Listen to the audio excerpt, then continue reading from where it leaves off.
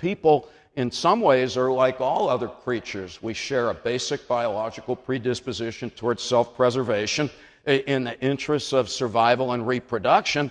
But what makes us unique is we've got this ginormous forebrain. And this allows us to do a lot of things, including think abstractly and symbolically, to the point where we're literally able to create things that don't even exist, or to think about them and then actually create them. We can think about things that have happened in the past, even before we've ever been here. We can think about things that might happen in the very distant future, and we can imagine ourselves in an infinite number of potential or possible scenarios. If you're smart enough to know that you're here, you necessarily realize that you will someday die, that you could die at any time for reasons that you could never anticipate or control, or that from a purely biological point of view, you're no fundamentally more significant or enduring than a lizard or a potato. You wouldn't be able to stand up in the morning if that's all you thought about. What our ancestors did, rather ingeniously, albeit quite unconsciously, is to solve the problem of how to manage the existential terror that is engendered by the awareness of death, which is in turn an unanticipated byproduct of our vast intelligence through the construction and maintenance of what the anthropologists call culture. Humanly constructed beliefs about the nature of reality that we share with other people that minimizes death anxiety by giving us each a sense that life has meaning and that we have value. All cultures provide an account of the origin of the universe. All cultures have prescriptions for how we should behave while we're here. All cultures have some hope of immortality, either literally through the heavens, souls, reincarnations, and afterlives of the world's great religions, or symbolically. You may realize that you won't be here forever, but you're still comforted by the possibility that a vestige of your existence will persist over time, perhaps by having children, by amassing great fortunes, by writing great books, or maybe making great works of art or scientific discoveries. The first component of terror management theory states that individuals need to sustain faith in a meaningful worldview. The second component states that individuals need to feel as though they are valued, protected members, objects of significance within this worldview. Psychologists would generally call this self-esteem. And if we can sustain these two psychological constructs, then we can function relatively securely in the world. And if these constructs are threatened, then we're going to feel anxiety and have a need to defend those constructs. So we developed what we call the mortality salience hypothesis. And all that says is, look, if culture serves a death-denying function, then if you remind people that they're going to die, that should momentarily really increase the need for the death-denying aspects of their particular beliefs about reality. And that should be reflected by their reactions to other individuals who either bolster or support those beliefs, or who undermine those beliefs by either being hostile to them or merely different from them. The very first study that we did was with municipal court judges in Tucson, Arizona. Judges have a kind of clear set of values that are part of their worldview, and that is to uphold the law. And so what we thought is that if we make some judges think about their own death, they should become more punitive toward a lawbreaker. So half the judges, on a random basis, were given questionnaires that asked them about their own death. Half were not given such a questionnaire. And then we had them actually look at an actual court case. The most common case in municipal court in Tucson is solicitation of prostitution. They were simply asked to recommend a bond for the prostitute. Okay? What we found is the judges who were reminded of their own death before setting bond for the alleged prostitute recommended a bond of $455.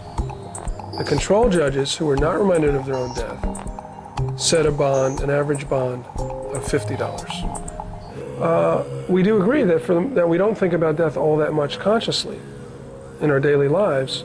Most psychological activity is quite unconscious. We repress our concerns about death and our thoughts of death, but it's underneath.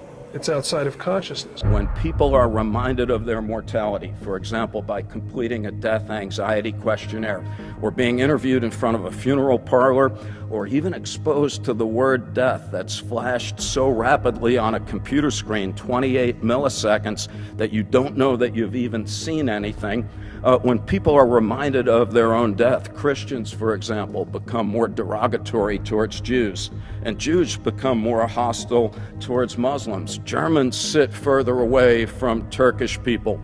Americans reminded of death become more physically aggressive to other Americans that don't share their political beliefs. Iranians reminded of death are more supportive of suicide bombing, and they're more willing to consider becoming martyrs themselves.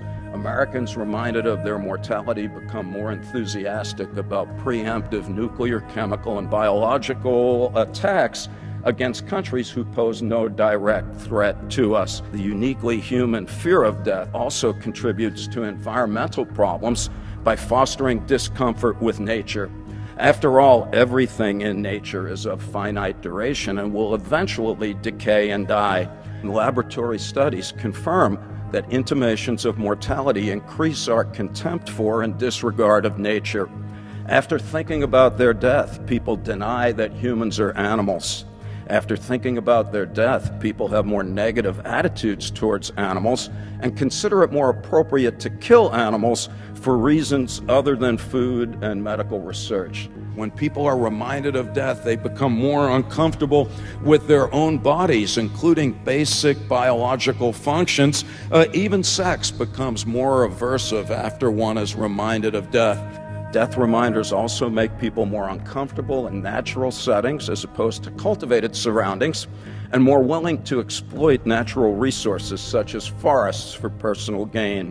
When people are reminded of their mortality, they are very uncomfortable in nature. There's some Dutch psychologists that I like a lot, and they showed Dutch people pictures of forests and pictures of suburban neighborhoods with lawns and stuff. And what they found is that in controlled conditions, the Dutch participants liked the forests more than the suburban neighborhoods, but when they were reminded of their mortality, they liked the neighborhoods better than the forest. There's a strong positive correlation between death anxiety and materialism.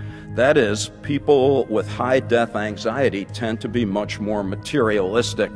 Secondly, following death reminders, people have higher fiscal aspirations and say they intend to spend more on clothing and entertainment.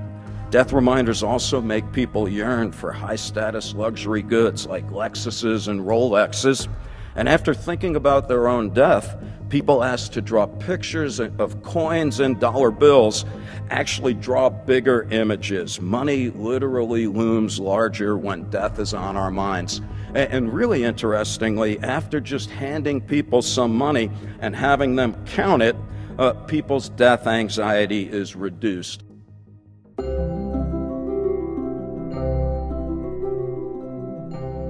Throughout vast ages of prehistory, mankind imagined that it could give and control life. Think about what that really means.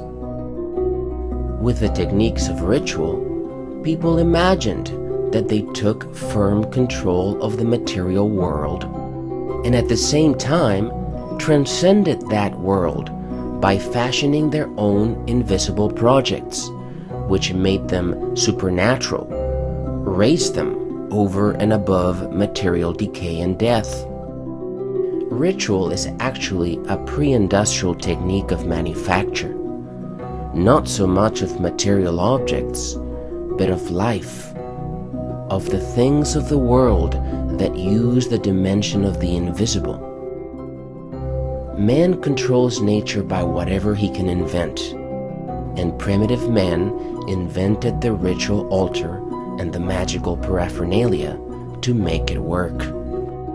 When we became self-aware, we became aware of the end of self, of our animal insignificance and finitude.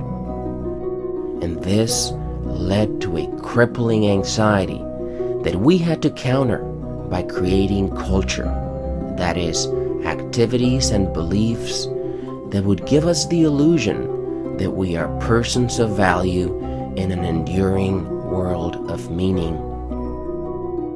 This byproduct of self-awareness came to assume a central role in human behavior, rendering older functions like our ape hierarchies, our morality, sexuality, and intelligence subordinate to it. That is, making them bound by culture, which through self-esteem would work constantly to push our fears into the deep recesses of the unconscious. But without a culture providing a great sense of cosmic significance, humans could not successfully quell their death anxiety and achieve satisfactory self-esteem. The shift toward surplus and materialism in civilization meant that our previous sense of cosmic significance and literal immortality was undermined. Whereas primitive religions are deemed to have provided great cosmic significance to everyone in the tribe, it subsequently came to be concentrated in elite figures like pharaohs and kings, with delayed and conditional otherworldly rewards for the rest of the population. This left the world in a chronic state of deficient self-esteem, with a predictable increased search, invention, and emphasis on less fulfilling, more earthly sources of personal significance and symbolic immortality or legacy. This includes things like national identity, money, progress, jobs, hobbies, and inflation of celebrity figures, as well as of day-to-day triviality. A central property of these human sources of self-esteem is that they constitute narrow-focused strategies, what Ernest Becker called fetishes. Since we are insignificant in the big scheme of things, we focus on a small or narrow aspect of real or invented reality, where we can more easily gain a sense of personal significance.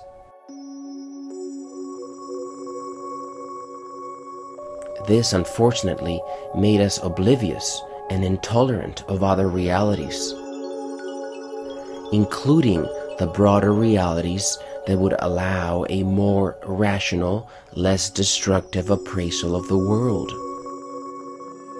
Our cultural fetishes gave us blinders and came to assume a life of their own,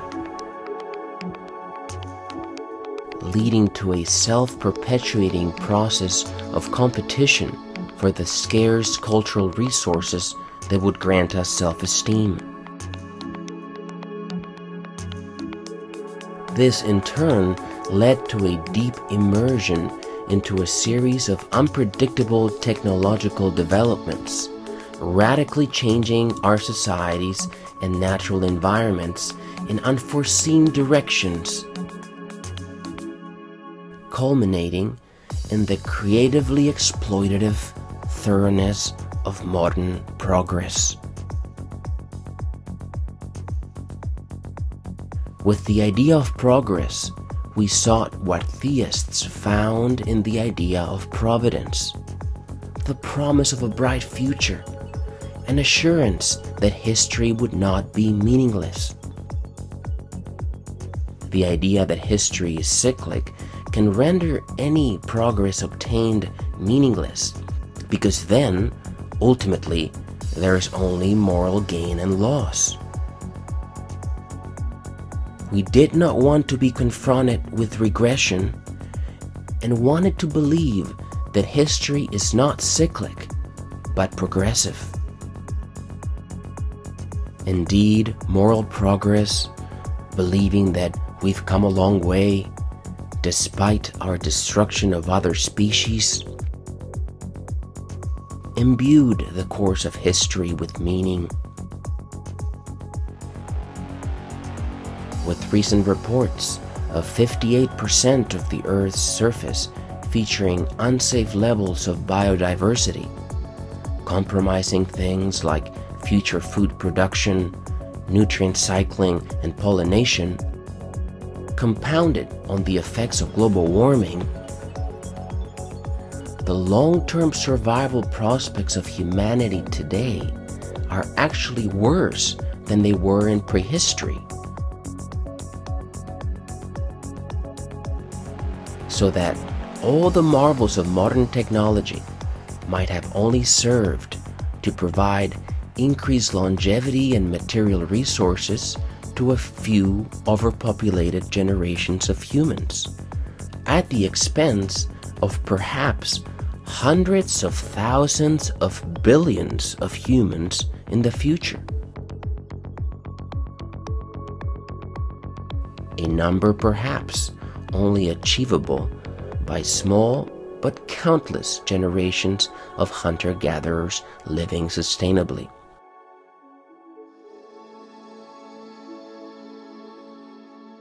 The attempt to achieve symbolic immortality through progress will have in fact produced the opposite effect: